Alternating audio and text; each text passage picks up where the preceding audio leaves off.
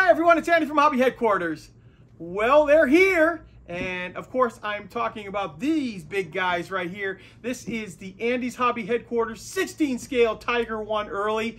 They're done. And because they're done, that means they're on their way around the world for everybody who wants one. And what I'm going to do today is, today's going to be a build video. I know, something I haven't done much lately, but today I'm going to completely build this thing. I won't do the paint and weathering, and that is because I went a little bit more in depth on the build part of this video because of the speciality of this kit, and it's already about 36 minutes long before I did this intro. So today's video will be strictly on the build. There will be a couple of minutes in the very beginning of the video, right after I'm done talking here, where I'll show the instructions and some of the new parts that got changed from the prototype, plus also the decals and like the metal barrel, the wire for the track cables and the tow cables, things like that, little extra stuff that you'll get to see. It only lasts for a couple minutes and then it goes right into the build video itself there. So I've got a lot to show you because this is a big kit, and I had a lot of fun building this, and the fit is very, very good on this. So excited to share it with you. So let's get started.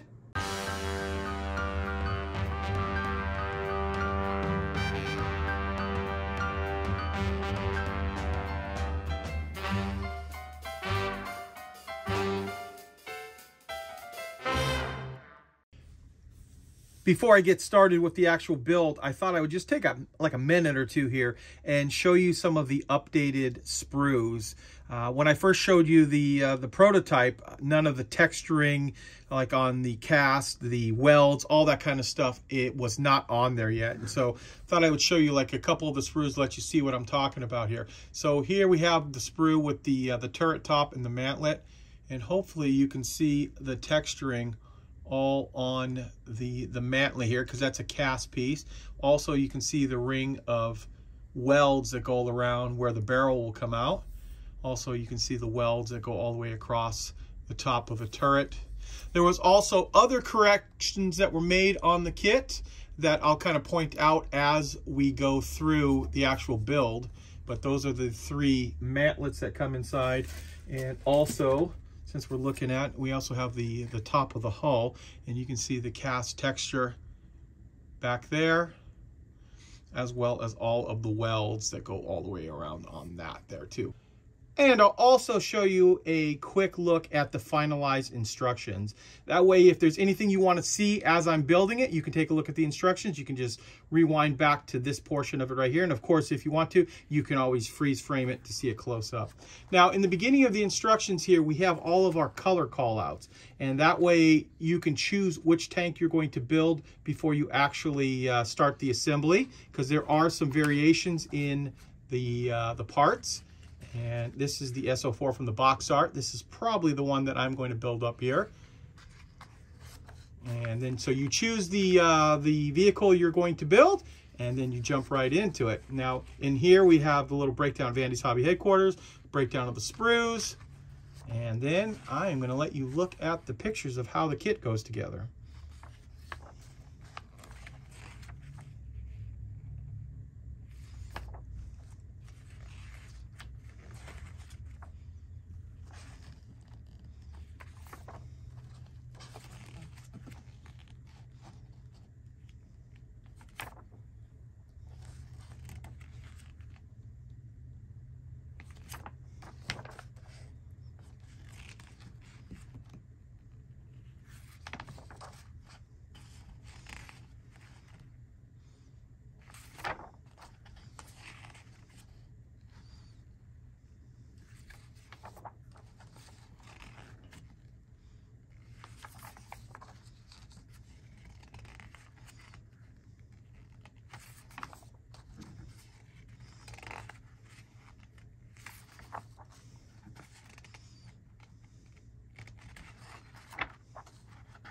And the final page is the figure and some stuff that'll be coming up in the near future. And finally, I can show you some of the other parts that weren't completed at the time of the pre-production model. We have the finalized decals right here, and of course, all of those correspond to the markings that you saw in the beginning of the instruction manual. We have our tow cable, our track cable, and of course, the finalized, without trying to blind you guys there, photo etch parts too, just like that. And of course, the metal barrel that is included in it as well, that has not changed from the pre-production. So now that you've seen all of that stuff, let's start the build. Here it is. Here's the lower hull, and the very first step we need to do is we need to apply 16 of the 1/2 of the torsion bar lock.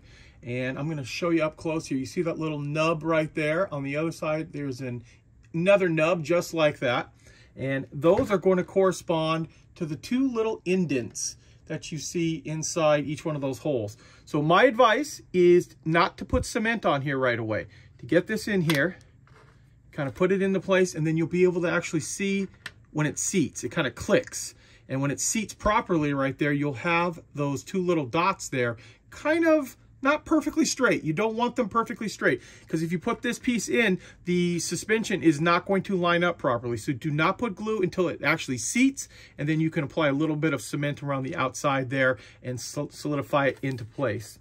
Now on the other side, there is this little lock for the other side of the torsion bar, and it has 2 little pins here, and you can see the 2 little pinholes on this side. This is going to get placed in there. Inside this lock, you can see that it is squared off in there, and that is because the other side of the torsion bar also is square, so it'll line up in there. And following these steps, I know I'm going a little bit in extra depth in there, but it's very, very important you get all these parts just right, or your suspension is going to be weird. And it's easy. You just got to take your time and make sure everything is seating the actual way it's going to.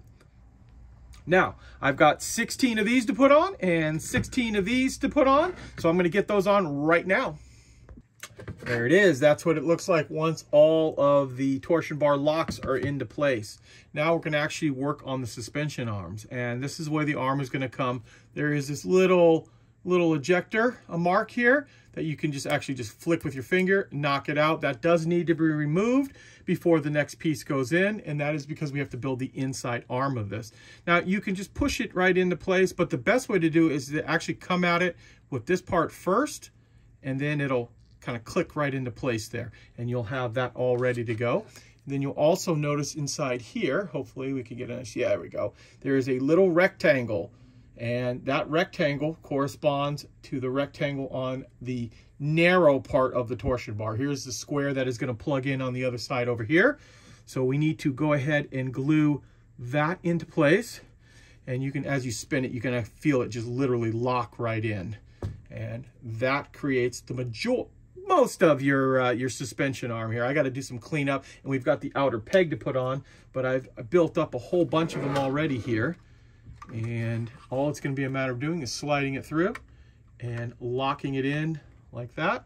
And all of your suspension arms will be in the right position and will be workable.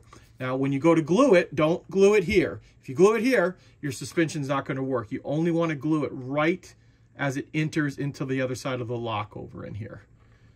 And then you can see, hopefully, you can see how that moves with the weight of the vehicle. So we'll have all of those to put in right now. I've started creating all of the suspension arms, and I'm going to go ahead and put all of those in right now. I should also point out too, there is this little nub right on the part of the suspension arm where the bar is going to go through. Now this is an option. You can keep this on and you can lock it into the pin right here, and that'll lock your suspension. I'll kind of show you on this one since this one's not glue. You can kind of lock it all the way down like that. I want this suspension to work, so I am going to go ahead and cut each one of these little nubs off. That way it doesn't accidentally lock the suspension in, you know, while the whole thing is built up, and it'll be kind of tough to get it out of there. So just an option, but that's up to you how you want to do it.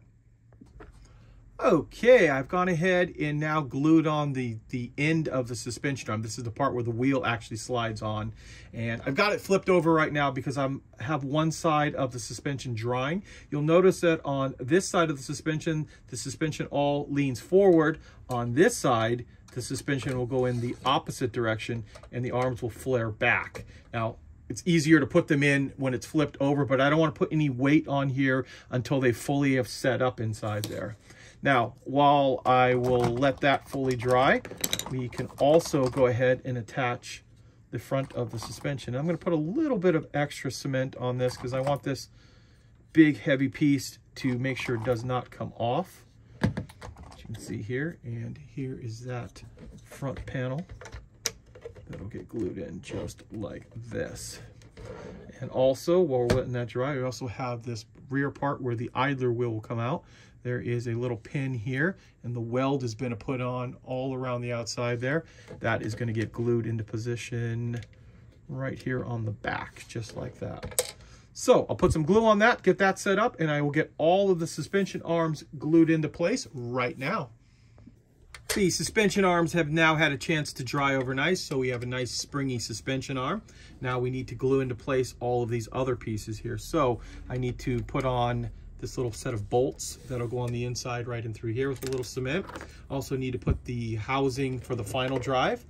Very simple, that'll kind of just click right into place here, just like that with a little cement.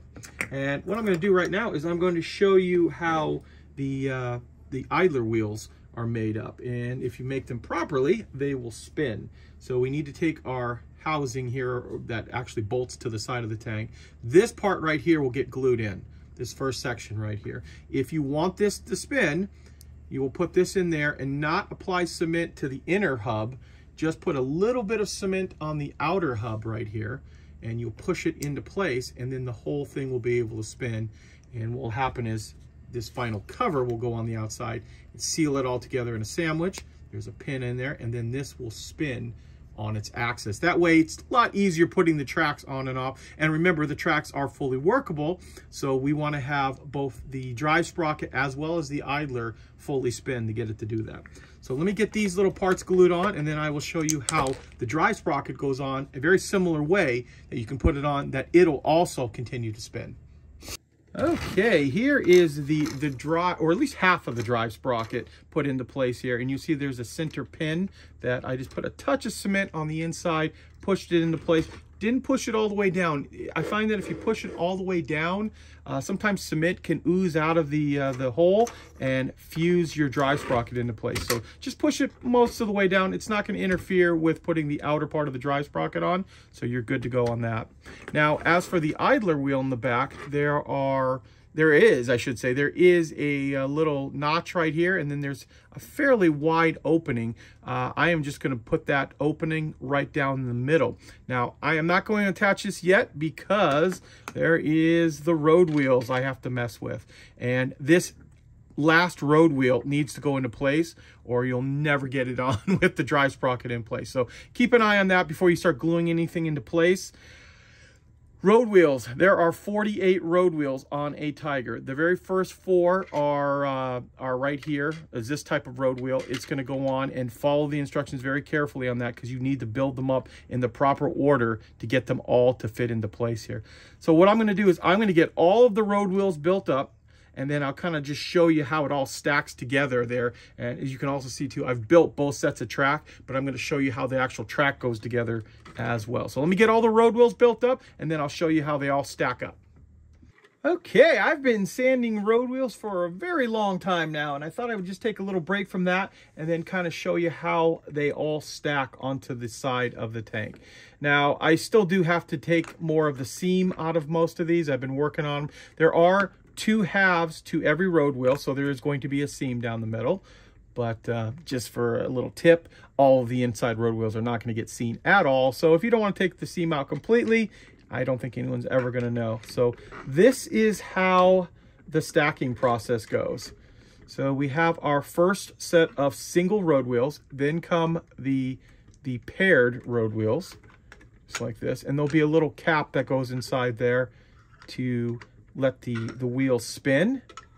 And that is going to be true with all of this part of the road wheel, is to be very, very careful with the instructions, because there's a little cap inside here too, that if you want the wheels to spin, you have to be very, very careful applying the cement, or you will be having a solid set of wheels, which some of you may not care about, so that's fine. And of course, we'll put the drive sprocket on here too, but that can go on anytime because it's not really in the way. Finally, we get that road wheel. And then just a couple more that will get stacked on here. And of course, I'm going to glue all these, but I just want to give you an idea how many road wheels there are. And you can see how they all line up right there. And it is a lot of road wheels. So now that I've shown you this, I can actually go and finish sanding the other side and start to glue all of these into place, as well as the idler wheel. I'll also glue on right there. So I've got a lot more sanding to do. Oh, and also, since this is one of the drive sprockets, the drive sprocket also is not affected by any of the road wheels, so you don't have to worry about. There is a pin on here though, so it's got to line up for that, like that. And that's how the drive sprocket will go on. So let me go get all those other road wheels done, and I'll come back and I'll show you how the tracks go on. Okay, let me show you how the tracks are in the kit. So here is the actual individual link of track, as you can see here. Now the guide horns are a separate piece, and the guide horns are all on this sprue here, as well as the track pins. So very simple to put these together. It's a matter of cutting them out. There is some push pin marks because there's got to be some somewhere on here that need to be cleaned up, but those are pretty easy to take care of. Now, the way the instructions call out is that you will build like 10 pieces of track, and then you can cut this whole little piece off here and glue all the guide horns at once. And yes, that does work. The only problem with that is, I find, is when you do it that way, it's kind of hard to clean up the edge of the guide horn. So it works very well, but then you're spending a lot of time trying to get between the guide horn teeth, cleaning them. So I ended up, for all of the tracks, just cutting them completely off here, taking my time, sanding them all, and dropping them into place later on. It takes maybe a couple seconds longer on each track, but it's a lot easier for cleanup later on. So with that in mind now, oh, and also I should point out too, they are fully pinnable because they are workable. So once you get the two track links together, you take out your track pin, slide it in there, boom, you've got workable track. Now, I'm going to move all this to the side for one moment, because here they are. I've already built up the set and have put them on both sides there. Now that that is all in place, as well as all of the road wheels. Now, none of the track are permanent. We can pull the pin out of them here and pull them off to paint them, but I just thought it looks kind of good in the way it is now. The only other thing I need to do in here in the front is to glue on this track bracket, and you'll notice with the weird shape of the end here, that is going to fit right around in here. Maybe you can see up inside there. We'll go ahead and glue this into place, and then I've also started to create an extra set of track to drop in the front, just like that. There where the spares go. Okay, now we can start assembling the rest of the hull. So we have our glasses plate here, and we need to assemble the ball for the machine gun. And the way it goes in here too, it is fully movable because we're not going to put any cement on here, but it's done in a way, having that little pin stick out, that it can't rotate side to side. So it locks it in the proper position.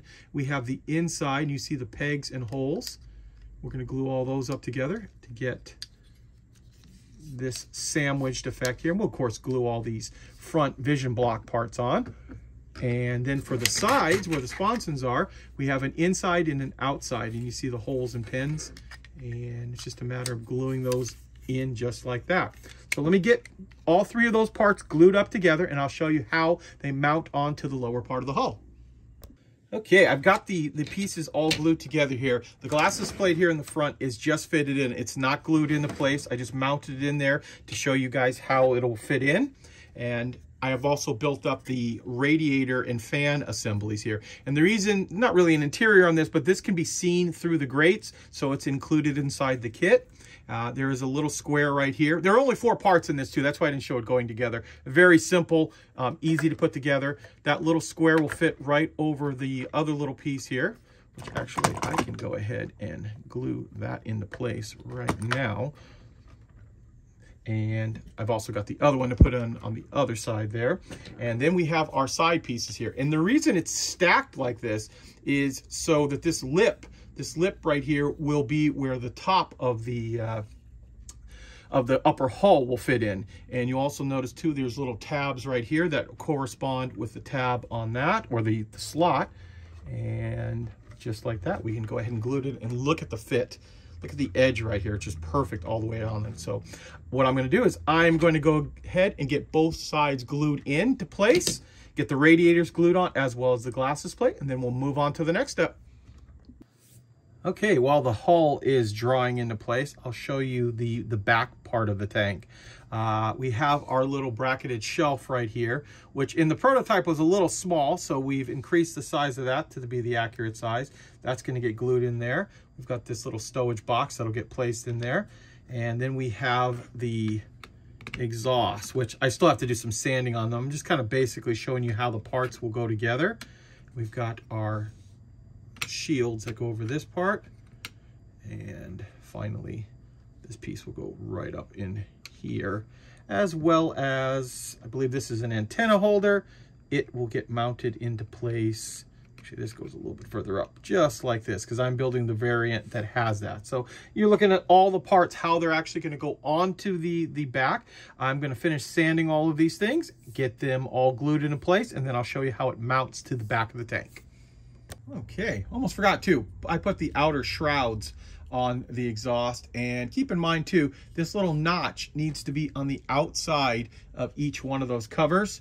And all I have to do now is go ahead and glue this into place right up on the back here. There are 2 other pieces. I haven't cut off the sprue yet, and it's these 2 right here. This is part of the hull where the tow hooks will match up, and you'll see that they too have a notch in it, and the notch will fit right inside here. So I'll cut those off, glue this back on, and glue those into place, and then I will show you what the whole lower hull is starting to look like. So the rear plate has been glued on, and now I can go ahead and glue the fenders into place here. They'll slide right into their little slots right, kind of hard to see it on this one. Let me move this one over here, and it's a little bit easier to see on that. You can see how they'll fit right up inside, just like that on the rear fender there. Moving to a top view now, I have our glasses plate here that will basically just pop into place here. Fits nice and tight and snug, and very nicely actually. Of course, we'll glue it on after we're done with that. And now I can show you how the top part of the hull will attach. Now I have attached a couple of quick parts, including these 2 funnel shape or triangle funnel shape pieces. And what those are for is that when you look through the top here, you'll be able to see the radiators in there. And I've also attached these grates here on the back, which are movable if you want them to be. And you slide this over here, and this whole piece will just drop right into place. There are some tabs along the way here, so it's a matter of basically just doing that, and the whole thing kind of just locks into place. Now we also have our engine deck here, and the engine deck, you got to lift those grates up, slide that on, because there's a lip on the grates for holding the grates up. And just like that, you see how we've basically built majority of the lower hull now. I am not going to glue this on yet. And the reason so is the instructions call out putting all of the accessories like the hatches, all the other little parts on before you glue it into place. I'm just going to leave it here. I find it's easier to attach all those parts while it's actually part of the tank. And also, if there are any holes I need to drill from the bottom up, I will have access by popping this off and drilling through the bottom here, rather than deciding that, oh, I've glued it in place and now I can't figure out where exactly those holes are. So now that we're at this point, I'm going to go ahead and start attaching like all of the hatches and any of the other little pieces that they call out, and I'll do the final gluing once it's all done and I'm sure it's ready so we can move on to the turret after that. So let's put those parts on the upper hull. And here it is. So I've gone through and made sure all the holes that I need to drill are drilled, and that was for like the antenna mount as well as these mounts right here for the S-mines. Also, you can see I've made all of the hatches work, and that way we can leave the clear parts out until it's time to paint. So we'll just be able to open those up, slide the clear parts in, and we don't have to worry about masking them off or anything. Now, what I've started doing here is building the Feifel air cleaners here. I have to, there's a little bit of a seam down the middle here that we have to take care of, and I started to glue the pipes on. And the way the pipes are attached, you can see here that there are like these little half circles in there, and that makes it so every time you put a new part on, it lines up the way it's exactly supposed to. And once I get that all built up, I can go ahead and attach them to the rear here. There are still some other pieces on here, tools, things like that I'm saving to the very, very end to attach. I want to do those last. So now I'm just going to continue to work on the Feifel air cleaners, and I'm going to show you how all that goes together right now. Here is the rear engine deck with the Feifel air cleaners on it. And I assembled them obviously off camera and wanted to show you the easiest way I found to put them on.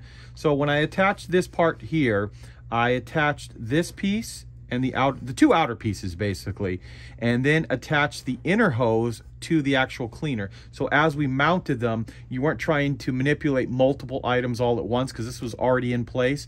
And obviously I didn't want the cement to totally set up in case there was a slight little variation and I had to move on one of them. I had to just tweak it just ever so slightly, and because the cement was still soft, I was able to do that. I've also noticed, you may notice, is I've put the grates on the back here, or the mesh over the grates, and I'm going to show you that. So I put those on first.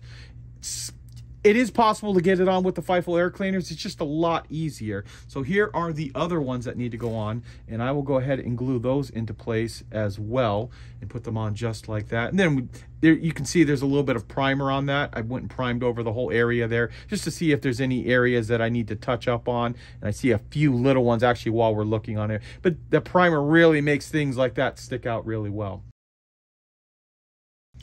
Okay, move the tank over to the side for a minute and show you some of the parts that make up the gun. And that is because I am now ready to do the actual turret. So we've got two halves of this that I've just started to glue together, and I'm in the process of sanding down the parting line there. This aluminum part of the barrel will go inside that. There is a little notch here as well as a little notch inside there that line up that will make the barrel go like this. And finally, we have the muzzle brake. And like I said, all of these parts are being worked on right now to sand them down, get them ready for it. Still early in the process of that. Then I have the inside of the gun, the breech area there. I just put these parts together, got to do a little cleanup and sanding on those as well. And then I'm going to show you basically how the whole thing will go together here. So this piece has been put in here temporarily. This will slide inside here. We have the inside like that. They're all fitted that they could only go in one way. And then we put the two little side pieces here. This is what makes the barrel actually go up and down, as it would inside here. And then it's just a matter of stacking all of these pieces. So they're all notched. So that will slide inside there.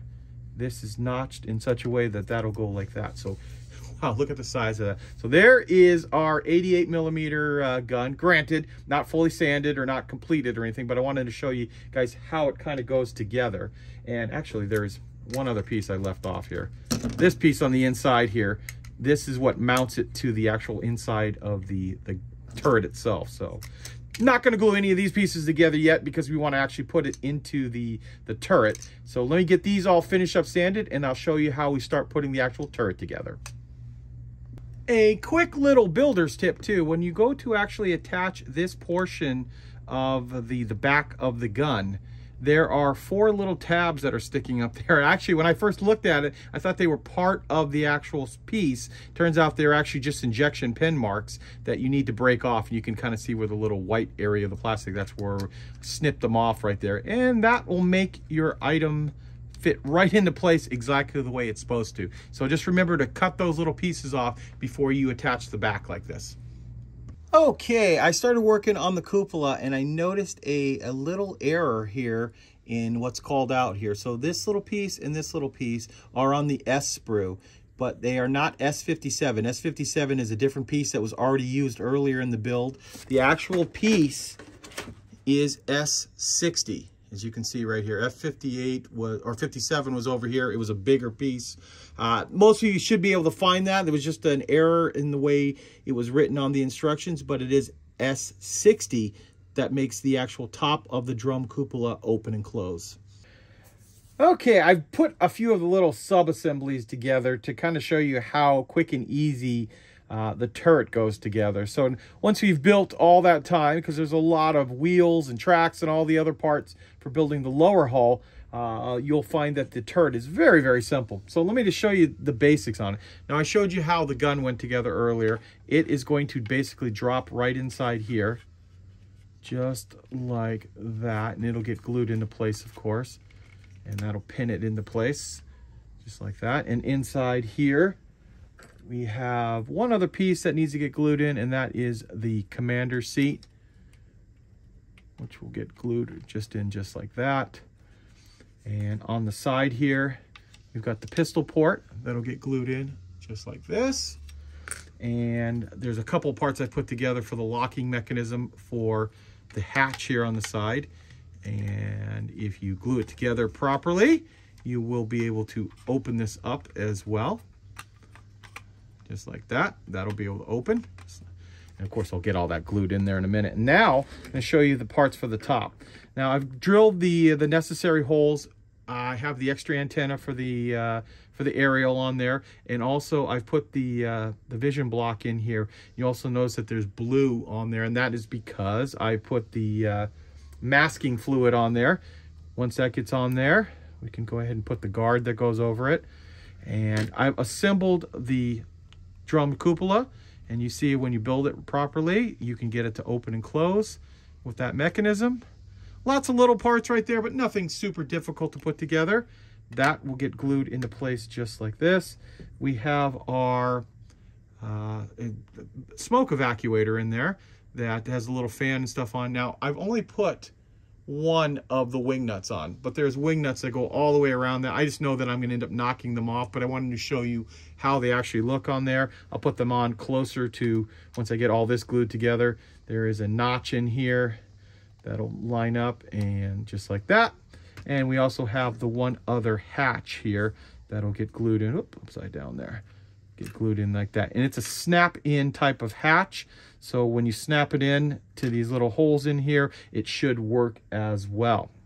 And then, of course, once all that gets put together, we can go ahead and glue the top on of this inside in here. Yeah, just like that. And that little piece locks that into place. Yeah, there it goes. Just like that. And then, of course, we have our stowage bin for the rear that'll get glued on just like this.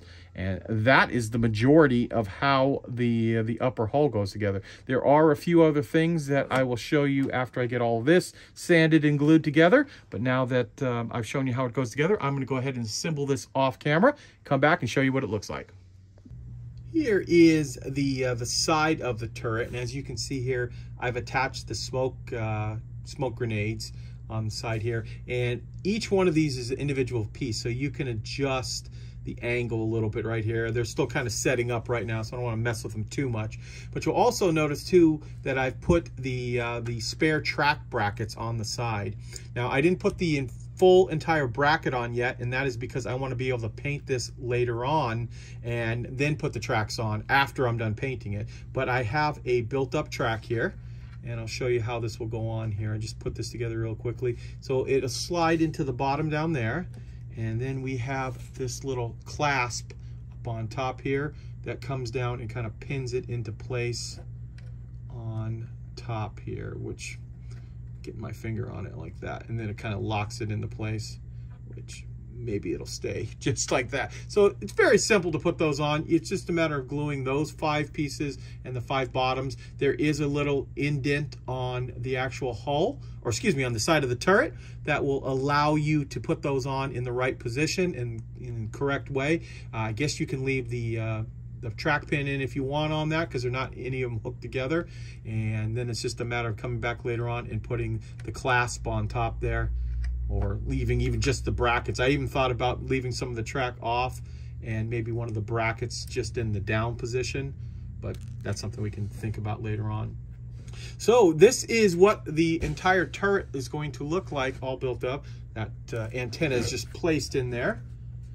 Give you a quick little round. There are 2 brackets for this side, 5 track brackets for this side, and then of course I said all of the turret hatches open up on the vehicle, just like that.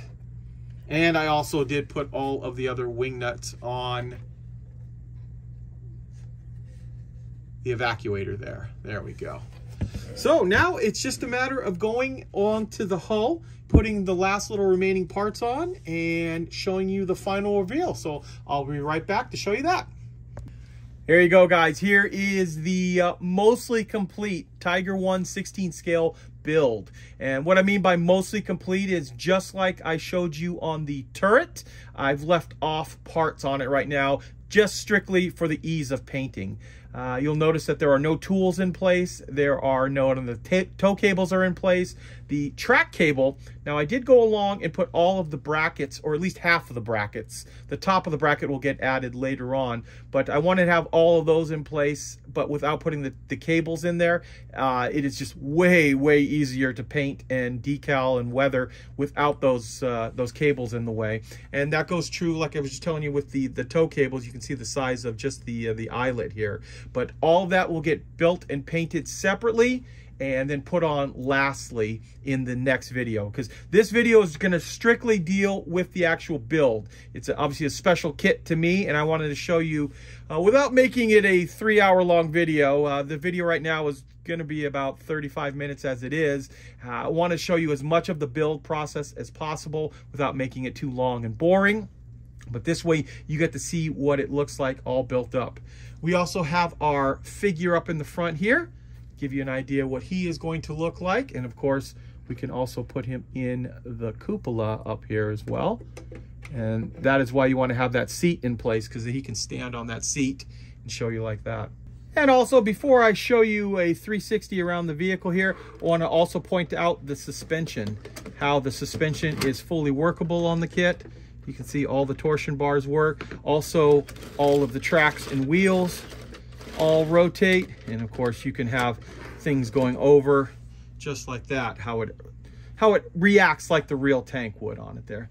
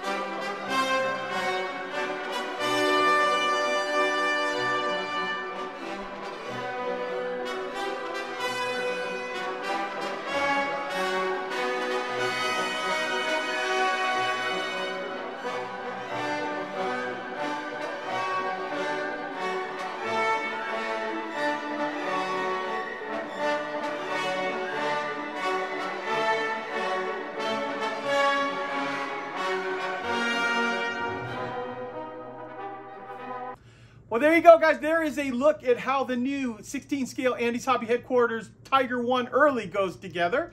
Remember, I will be doing another video with the painting and weathering very soon. Also, keep in mind too, this is the brand new Gecko Panzer II F.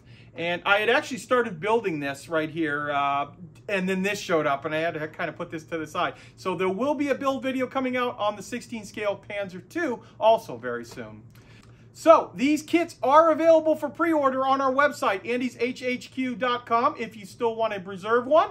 I want to take this opportunity to thank you as always for watching, and please stay tuned because I have many more videos coming.